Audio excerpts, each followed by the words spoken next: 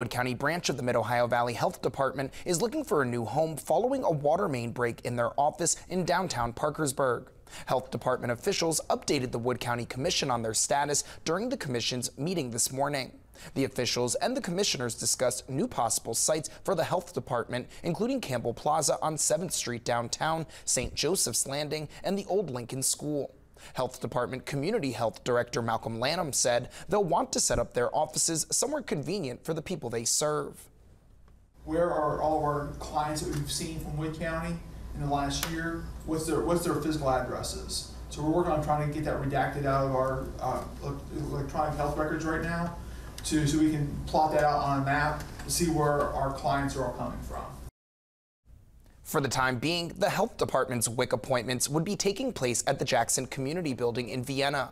Clinical appointments will be at the South Parkersburg Baptist Church Wellness Center.